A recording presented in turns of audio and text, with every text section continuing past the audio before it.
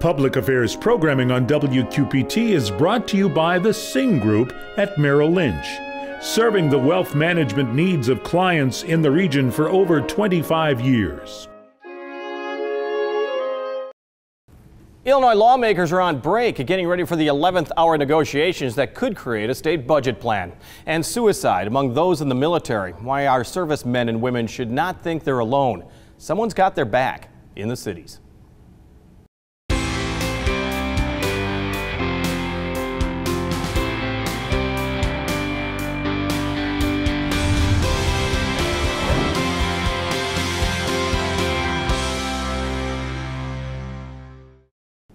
Some of the men and women serving in the military are coming home with scars that few of us can see. We'll talk with a commander with the American Legion about the problem of suicide among veterans and one man who's taking his mission to the streets.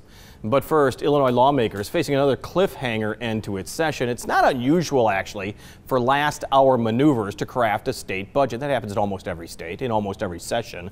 But never has a state waited for the other guy to blink, quite like Illinois has. And joining us are two of the newest members of the legislature, newly elected Republican State Representative Tony McCombie from Savanna, newly elected Democratic State Representative Mike Halpin from Rock Island. Both of you, thank you so much for joining us. You guys don't seem to be overflowing with a love of the legislature, or at least your experiences in the first session. Representative McCombie, let me ask you that. I mean, what were you expecting and what have you seen so far? Well, I expected the schedule, so I can say that. I did not expect how different I felt that one side would be compared to the other on some of the votes. I feel like we're all typically, you know, in our positions to do the right thing and represent our folks, and I feel sometimes that's led astray, so I'm a little disappointed in that piece of it. Mm-hmm. I feel like we really need to be talking about the budget, and I feel that there's been a few gotcha votes that, you know, weren't necessary. This has been a thing as far as the budget is concerned, that it seems like the rank and file members of the legislature are locked out until the very last second when you get to see whatever you're going to vote on an hour, 2 hours, a day before it actually gets approved. Is that your fear this time? No, actually. If you look at the Senate, we've got 3 active proposals, and I believe, you know, sure, I'm not on a committee, and I don't believe Mike is on a committee either, to actually sit down and jot down the numbers. And to look at the process is pretty difficult, even coming from municipal budgeting, which is much smaller, but the theory is the same. But there are, Representative Batnick, he put together a review of the budget for us to look at. So there's people in the House even that are working on this, and there's a lot of questions that come from that. So I think as long as we're actively asking questions of our members, of our leadership, of the Senate side, reaching out, we just have to take the initiative to do that personally. But we're not sitting in a room, you know, like us right here, sitting, you know, putting numbers down on a piece of paper, unfortunately. Representative Halpin, what's your assessment so far of the session? I mean, your first session down in Springfield. Well, I very much enjoy the job, although I do think it's a challenging time. And as Tony said, I'm not in a room talking about line item numbers or anything like that, but there are constant discussions about what the priorities are and trying to keep up to date with what's happening in the Senate, because, you know, the Senate really has been a bipartisan driver of these discussions, which I'm very happy about. Mm-hmm. It just signals continued movement, continued discussion. I think it's good for the state. Do you think we should read anything into the fact that Mike Madigan met with the governor last week? I mean, does that mean anything, or was that just more of a photo op or a sense of progress? I'm not sure how much to read into it. I do think it is a good sign. It's certainly better than not having them meet. And the fact that they met one-on-one, and the fact that there wasn't any staff or press there in the room is a good sign. And the fact that each was kind of mild in their assessment of the other afterward is also a good sign, because that hasn't been the case in the past. Representative McCombie, the one area still so much concern is education, particularly K through 12 education. Once again, East Moline among the school districts that are really crying for help right now. What seems to be happening in that area? The brinkmanship is occurring now when school districts are trying to create budgets. Yeah, we have to, and I said it all along, and now I understand more about changing our funding formulas. You know, the foundation method is not working anymore in the state. And we really have to quit talking about changing the funding formula, the evidence-based model. There's bills on both the House and on the Senate side, and we have the support of the educators to embrace that model. There's of course some tweaks that have to be tied to it, and on the Senate side there's mandate relief and pension reform and different things that are tied to that as well. But we have to just quit talking about it. You know, the governor had a task force, and now Speaker Madigan has a task force, and I'm lucky to be on that with several members, so we're learning a lot. The new members are learning a lot about that as well. But we just have to quit talking about it and try it. It's scary to start something new, but what we have now isn't working. I think I have 16 districts in mind, and one is only fully funded, and that's in Erie. Yeah. Luckily, they're blessed with Cordova. I think Mike has 8, something like that. 6 or 8, and it's a problem when there's too much of a gap in our funding, and we have to figure out how do we get that gap closed. What kind of guarantee can you give school districts right now? I mean, what can you tell them about, I know you don't have a crystal ball, but I mean, what can they expect by the end of the session of May? Well, they can expect me to continue to fight for the evidence-based model. They can count on me to continue to vote down mandates, whether they make sense or they don't, is irrelevant at this point because we're going to have to pay for it. And they need to get caught up on all of the mandates that we continue to put on them. They also have my commitment to, with the evidence-based model, to look at property tax reform so we can not rely so much on that, but not take it away from them. Because you can't, and that's the thing, I think people think we're going to go ahead and do this new funding formula and our property taxes are going to go down, and I don't think we can do that because we have to see how it works first. I think there's some definitely some things that can help with property taxes, and both Mike and I voted for Representative Mussman's bill for property tax, a good start to some relief. But in the meantime, we've got a lot of work to do. Yeah, Representative Halpin, I mean, let's talk about that because school districts are so heavily dependent on property taxes. And I mean, we're seeing some of the sales taxes now being used, Rock Island County being the latest county to approve that for some infrastructure construction. But what would you tell superintendents right now that are struggling to come up with a budget? What is the state going to do? Well, we actually had a joint meeting also with Representative Swanson just on Monday. And what we did tell them is that these discussions are still going on. I support the evidence-based formula, although I would like to see as a trade-off of the state providing more funding that schools are offering property tax relief. I think that's a deal that, as I go door to door and talk to people, that's what the residents expect. They need to see that relief if we're going to be spending more money on education. But what I told them is that we're going to continue these discussions. The fact that the K through 12 stopgap budget expires at the end of June is going to be an enormous pressure on us to get a deal done. And temporary or otherwise, I'd prefer permanent. And that's where I was going to go next, is that, I mean, what kind of deal do you think it's going to be realistically? Another stopgap, that's the best you can do? Or do you think there's going to be a new grand bargain, a big budget plan? I'm new enough to say that I don't know what those pressures are. I haven't experienced the last flurry of activity in the last 2 weeks of session. It is my hope and my expectation that we're going to seriously consider a full-time permanent budget. But I certainly can't promise that as I sit here. Stopgap budget always has an underlying factor, is that it decreases the confidence even more, like businesses or people who are thinking of expanding or anything like that, as opposed to a grand bargain, a major budget bill. Absolutely. I do not see myself voting for another stopgap, to be quite honest with you. We've tried it. It didn't work. It continues with us not having a true budget, a balanced budget, which I don't think we've had a true balanced budget in, 15 years. What it does is just what you said. Companies can't plan. Schools can't plan. People aren't coming here. People aren't expanding here. And we need to show them that, we have our act together. And until we do that with a full budget, the stopgap's not going to offer any reassurances, in my opinions. It is a temporary, I don't even want to say it's a fix. It's very temporary. It's a Band-Aid that just gets you through to another couple months. A Band-Aid on an artery. We have to do this. We have a constitutional responsibility to do it. And the thing is that I keep pushing for is just let us vote on it. That's what people don't realize. They're coming to us, pass a budget, pass a budget. I'll vote on a budget if I have one that comes across my desk. That's one of the things that's really a challenge we don't have control of what we get to see to vote on. Do you have a line in the sand, though, when it comes to the new budget as far as tax increases are concerned? I mean, does it have to be a mix of revenue enhancement or various tax increases as well as cuts? I mean, is there something that you would not vote for? Well, I said it during the campaign, and I'm not going to vote for any income tax or any revenue enhancements, tax increases. Let's just put it out there. I don't think we can do that right now. But you know that a bill is going to have something in there. You can't just say, no, I'm not going to vote for that bill. Are you going to say that? Well, you can say that. Sure, right. I don't know if I am going to say that. I mean, you're Okay. going to have to really look at it, but it's not my direction today to, since I started in this rat race, to vote for a tax increase. I don't think that's our answer. Until we can reform how we're spending our money, how is it fair for me to ask you to pay more?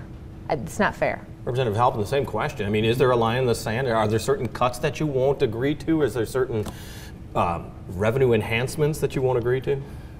From my perspective, we have to keep talking about everything. And the economists that I talk to, you know, they are uniform in their opinion that it's a mix of everything, mix of spending cuts, you know, tax increases, and so you have to see specific what's in the package. I certainly don't support any tax that would be increased on middle-class families, working families, or the poor.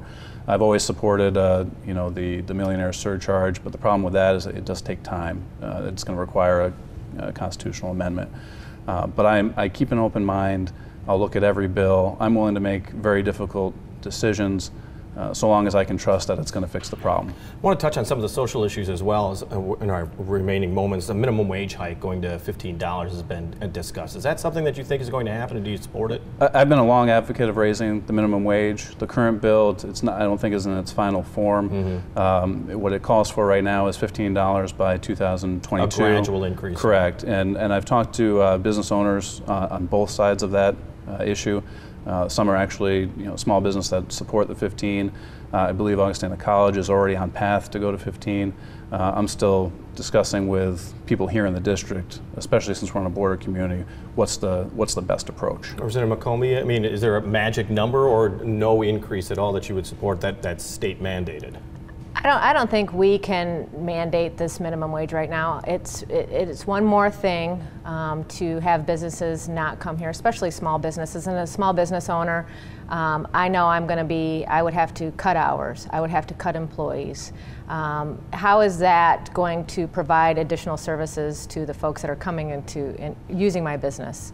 I think, you know, the things that we can look at to help businesses is not raise the minimum wage, but look at our workers' comp, look at our unemployment tax, look at our property tax. Those are the things that we need to talk about. Do I think, as an employer, can I offer a higher wage? Yes, I can. And do I? Yes, I do. But that's on what I can do and what I can afford. I can tell you over the years my business has drastically changed, so I have lost bodies to be able to continue to pay at a better wage than minimum. So I think that's something that we need to obviously talk about. We want to be able to pay a fair wage, but I don't think right now that that's what our businesses need. House Bill 40, the abortion bill, so to speak, expands the coverage for women on Medicaid as well as for state workers. Some would call that state-funded abortion. Governor Rauner is promising a veto. Is that something you support the governor with? I do. I don't believe it's a social bill. I believe it's a fiscal bill. Whether you feel it's morally a moral bill, there was, I think, 3 people that I feel really talked about the bill itself, and that was Representative Bellick, Drury, and Batnick. And it is not the responsibility of the state to pay for an abortion. I just don't feel that way. Representative Halpin, I mean, this is something that Democrats strongly support. I saw it as a fairness issue. Your health choices and your reproductive health choices shouldn't be determined by how much money you make. And what this bill does is it evens that ability to seek that care, and even if you're a low-income individual. The other area was marijuana, of course, and so many people are looking at cannabis oils and various forms of marijuana for medical uses, but now we've gotten into that area that almost the flood door. Once you approve that, then we talk about the legalization of marijuana. I know a lot of people in the legislature for Illinois want to see what other states do. Representative McCombie, is that something is there a line in the sand there that medical marijuana perhaps is one thing, legalizing marijuana is quite another? No, I don't have a line in the sand either on that issue. I think the medical marijuana is still fairly new, so I think we need to continue to watch that and monitor to that, and I think there's fixes in that process that we can do. I think we also need to watch other states and how it's working or not working for them, because for us to... Medical marijuana? No, recreational. For recreational, yeah, okay. I think we need to watch that too. The medical's already here, so we can just tweak that now, but for the recreational, we need to see what the other states are doing and how it's working or it's not working.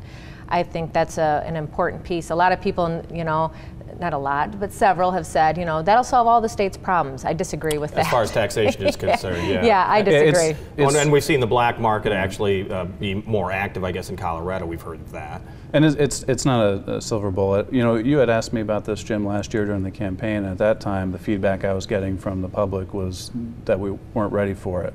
But since the bill was introduced in this session, I've taken it upon myself as I go door to door and as I'm talking to individuals at various meetings. And I think there's a drift in support of it. And so my commitment to people has been to keep an open mind on it. Certainly wouldn't rule it out. But I encourage everyone to contact my office. Let me know what they think. Representative Mike Halpin, Representative Tony McCombie, thank you both for joining us. Thank you. We hope that you enjoy your next 2 months as far as the legislature is concerned, with, of course, the hope that a lot gets accomplished, too. The countdown to the end of school is in high gear right now, and the countdown to summer has begun as well. But there's still a lot of events scheduled before the heat of June arrives. Here's Laura Adams, out and about. This is Out and About for May 1st through 7th. Hi, I'm Laura Adams. Quad Cities Beer Week kicks off at the River House in Moline. Every day a new beer and a new brewery. While Tour de Brew QC Raising Money for Charity is a fun-filled bicycle ride along the Mississippi with stops at some great Quad Cities breweries on May 6th. QC Paws is holding a kitten shower at the Rock Island County Animal Care and Control on May 6th, and the Hillsdale Firefighters Association is hosting their annual Pancake Breakfast May 7th. The Geneseo Kiwanis hold their Spring Chicken Fest at the Moose Lodge, and the German American Heritage Center is bringing classic Beatles, Westphalia vans, kit cars, and more to downtown Davenport. Village in Bloom, a festival of the arts, is in the village of East Davenport and kicks off May 6th. While the Downtown Rock Island Arts and Entertainment District and Mid-Coast Fine Arts present Gallery Hop May 5th. The Central Congregational Church in Galesburg presents Brahms' Requiem May 6th, while Circa 21's family-friendly musicals The Music Man and Big Nate continue to delight audiences at the Downtown Rock Island Theater. Seussical the Musical is presented at Rock Island High School May 4th through 6th, and Timberlake Playhouse in Mount Carroll starts their 2017 season with the musical Pump Boys and Dinettes. Finally, Richmond Hills Players is holding auditions for their next show on March 6th and 7th at the Barn Theater in Geneseo. For more information, visit WQPT.org. Thank you, Laura. Well, the numbers can be debated, but the reality is still all too shocking. America's military men and women are at a higher risk of suicide. The American Legion has a suicide hotline, which we'll show you on the bottom of the screen tonight. It's just one example of how veteran groups really want to lend a helping hand for those who are suffering wounds that few of us can see. Joining us is Cheri Stanton, the Illinois Department Commander for the American Legion. Rick Schomer, who's the organizer of the upcoming Awareness Walk 22. It's coming up Saturday, May 13th in Milan. Just to get that phone number out right away, the Veterans Crisis Line is 800-273-8255. And once again, you'll see that on the bottom of the screen during this interview. Thank you both for joining us, and I appreciate it. It's our honor. Let us talk about veteran suicide. Like I said, the numbers can be confusing. Some people say 22 veterans die a day. Others say that number isn't quite right. But let me ask you about the fact that the number of suicides in the veterans population is much bigger than in the civilian population. Oh yes, oh yes. We have, they just have an average, I guess, over the last few years of 22 veterans every day. And that's all age levels. That's just not just our current veterans. That's all age levels that commit suicide. And here's the thing, that during the first survey, what the VA done is they only took the 20 states. Right. They didn't take all 50 states. And the survey was, limited. And I really don't want to get into the numbers because I understand the whole thing, but the key is the impact and the reality of how many suicides that are occurring. And what made you really want to get involved in bringing this to light? As a retired Marine, I became involved because I worked with the VA and worked for the VA. So, and my job description was to support the homeless veterans population in the Quad Cities as well as the surrounding communities in Iowa City. I just carried that out into retirement. I'm kind of like in a point where I believe that 2220 plus veterans, the VA released that 20 veterans per day are committing suicide. It was 22 for a long time.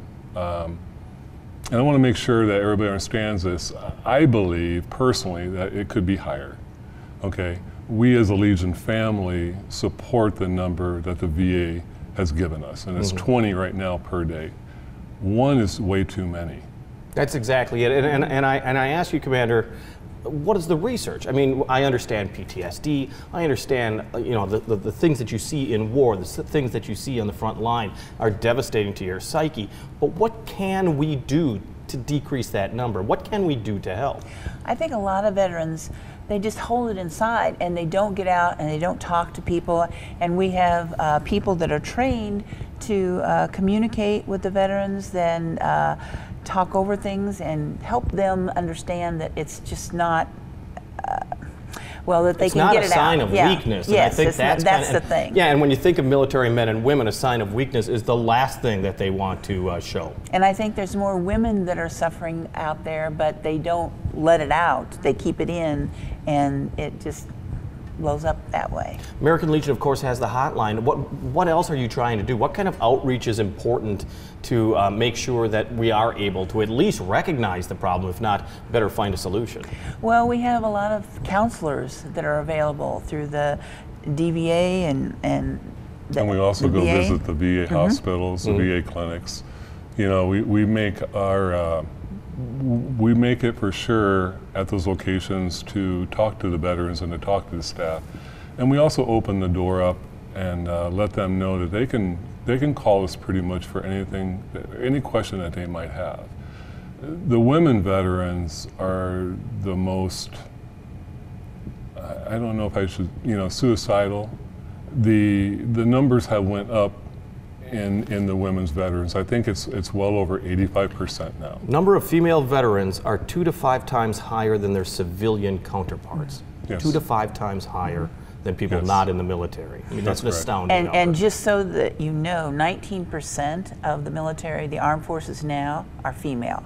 So that's quite a bit. So what I mean, you say you go to the VA, I mean, you're seeing people that probably are already seeing treatment. How do you get to the people that aren't at the VA, those people who aren't actually looking for treatment and actually are kind of hiding the symptoms as best they can? Right. Well, we have a group in this area, particularly in Aledo, the Adonai Amy Hess, and she works with counseling. And sometimes some of the veterans will come in and they say, you know, I'm out of money. I don't have enough money for the rest of the month, and my kids need cereal or whatever. And she works with different groups that help support that. She's got some furniture available if they need some furniture for filling out their houses or whatever, if they've got the kids with them. And it's just an ongoing process that she's been doing. She volunteers to do this. She helps a lot of veterans out of her own pocket. And she got recognition last year from the state. Said, we can't give you any money, but we want to recognize that you're doing such a good job. Because it's important to have a safety net. And Rick, I kind of want to underline that is that military families are under stress. Veterans' families are under stress. It's not just suicide. I mean, we see domestic abuse cases that are increasing, that there's certain types of violence. First Army has a program, Arsenal Island has outreach programs, and that seems to be critically important, once again, to at least shed light on the problem. And also about employment. I think employment plays a major role in health and mental health issues within veterans. If you're not employed or satisfactorily employed, I believe that it really adds stress to him, her, and the family. And you know, if we can get a lot more involvement within our veterans and truly see their potentials and their experience, you know, and get them employed, I believe that the stress levels will go way down, and I also believe that maybe this 20+ veterans a day committing suicide would also decrease. Okay, Rick, the Awareness Walk 22, Saturday, Yes. May 13th in Milan. This is the second year that you've done it? Second year. Second year that you've done it. Who takes part in the walk, and where do the proceeds go? Community. Community takes place in, part in the walk. The proceeds will go to the disaster relief national. Half of it will go to Yes. the disaster relief. It gets kind of like last year, we decided to give it all to Amy Hess, the director of Ananon, and she made sure that all the money was actually given to the veterans that really needed the support mentally and physically and health-wise. And then this year we decided to go ahead and give her half, and then give the National Disaster Relief for the state of Illinois for the American Legion. That way, for example, if we have to deploy for a flood, a tornado, severe weather of any sort that damaged the home or when it's totally devastated, the home is totally devastated, the American Legion, after the first responders come in, the American Legion comes in and says, you know, you are an American Legion member, you're a paid up American Legion member, so we want to help you out, and you fill out these papers, and usually within a 24-hour to 48-hour time limit, you get a $3,000 check. And get paid. And it gets you tied over to get you food and clothing and places to stay while you're waiting for your insurance to kick in. And that actually decreases the level of stress on that veteran and their family, to where maybe if he or she was contemplating after the disaster, they're no longer doing that. Get rid of a little of that stress. Yes, that's correct. Department Commander Cheri Stanton, thank you so much for You're joining welcome. us. Rick, good to have you here. Thank you Awareness very Walk much. 22, once again, it's coming up Saturday, May 13th in Milan. And a reminder, the American Legion Veterans Crisis Hotline is available 24/7. The number, as you can see on the screen, 1-800-273-8255.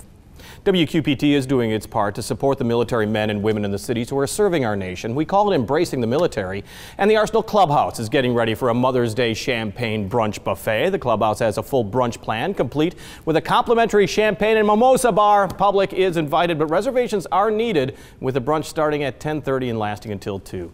And mark your calendars for the 2017 America's Armed Forces Kids Run. It's coming up May 20th. This is also open to the public. There's a 2-mile run for kids 9 to 13 years old, a 1-mile run for kids who are 7 and 8, a half-mile run for 5 and 6-year-olds, and a 100-yard dash for 3 and 4-year-olds. The races start at 9. There's also a family fun zone set up after the races. And we'd like to congratulate some kids of our own. The judges have spoken, and we have the top winners in the WQPT writing contest. 16 children from kindergarten through 3rd grade are winners and will be honored for their stories at the Dear Wyman House later this month. The kindergarten winner that is Xander Rowland of Rock Island. Lily Daly of Davenport won 1st place in the 1st grade category. In 2nd grade, the winner is Willa Halpin of Bettendorf, and our 3rd grade winner is Shalini Chandupatla of Bettendorf. Their work will be on display at the Butterworth Center this month and the Figge Museum and Bettendorf Family Museum next month. On the air, on the radio, on the web, and on your mobile device. Thanks for taking some time to join us as we talk about the issues on the cities.